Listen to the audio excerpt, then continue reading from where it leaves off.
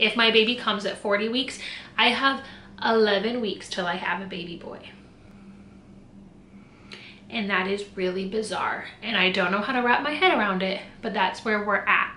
Hey everybody, welcome back to my channel. And if you're new here, hi, my name is Cheyenne. I'm 21 years old and I'm currently pregnant with my first baby. Every week I upload videos talking about pregnancy, lifestyle, moving to New York, all of those great things. If that sounds interesting to you, please make sure to subscribe, like the video, and let's hop right in. I didn't upload last Friday just since it was Christmas, so I hope everybody had a good, safe, happy holidays. So this will be an update for 27 and 28, and I think the theme for the last 2 weeks has been Cheyenne in horrible crippling pain. For week 27, I woke up Wednesday night with throbbing, horrible neck spasms on my left side and my left shoulder that would send shocks down my arm. I woke up sobbing, had to wake my husband up, have him give me a massage. The next day I had like a heating pad and then an ice pad, like switching those out. I got a massage for the first time. I never pay money for massages because usually like my mom is there, but since I'm in New York, my mom is not here. And so I had to pay somebody, but it did wonders. But that was week 27's battle. And I think honestly, until I give birth, that is probably the most painful thing I have gone through, because it was pretty much just 24 hours of straight pain and agony. And that's just kind of sounds like what labor is, but much, much worse. So I don't know, maybe it was a practice round. It sucked and I don't wish it upon anybody.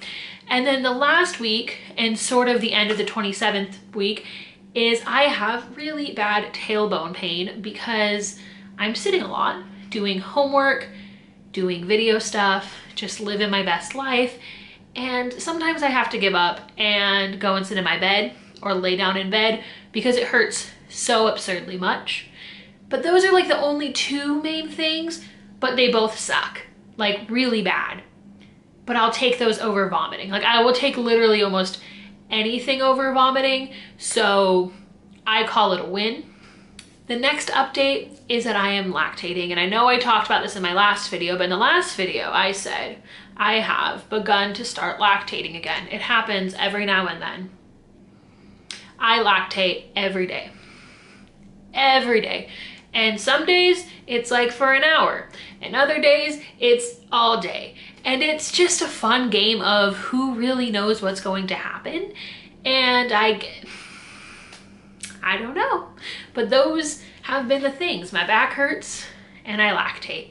And that's pretty much, I guess, gonna be the rest of my life, because I don't think it stops after the baby comes. Now for everyone's favorite part of the video, this is what my belly is looking like. She is starting to round out. You can kind of start to tell that there is a baby there.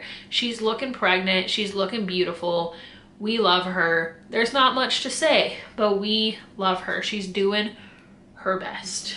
Now to the most exciting part of this video, the doctor updates. If you haven't been following along, me and my husband just recently moved from Arizona to New York, and as a result of that, we had to change our medical insurance, and because of COVID, it took about 2.5 months from my last OB visit to Monday when I had my first one since I have been here. And I am a very anxious person, so that was a very long time with lots of days of me freaking out, thinking something goes wrong with the baby, and then being like, there's nothing wrong with the baby because the baby's doing just fine, but not ever really being sure. And so we have some updates, very excited about them. Let's go. So the first one is that baby boy is doing great. He is 2 pounds and 17 ounces as of Monday, and he looks just like his daddy. That was something I wasn't really expecting, simply because in my family, on like my side, obviously, the Royers, we have very strong traits. We got these big noses and really big eyebrows that we got from my dad, and just kind of like our jawline and things like that. Like they're just very strong Royer traits. Most of my nieces and nephews, you look at them and you're like, that is definitely Curtis and Deanne's kid, or like grandchild. And so I was just surprised to see this baby, and it's Jesse. Like his nose is just like Jesse's nose. His chin looks quite a lot like Jesse's. I mean, obviously we won't know till he comes out, but he is so cute and I wish I could have seen more of his face because he was covering his face with his hands and he was like sucking on one of his toes, I think.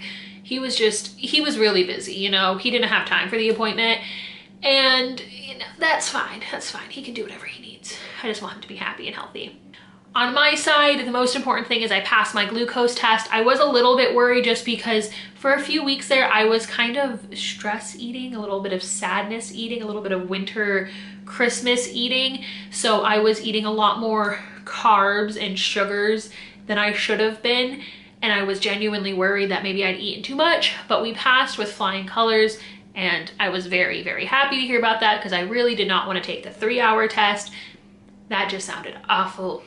That's all for the updates, but make sure before you leave to hit the subscribe button and hit the like button and maybe leave a comment telling me, are you one of my friends who is watching this to stalk me from Arizona, or did you find me on your own? And if you did, let me know how, because I've gained a few people that I don't know recently and I'd like to say hi, how are you? Thank you for watching.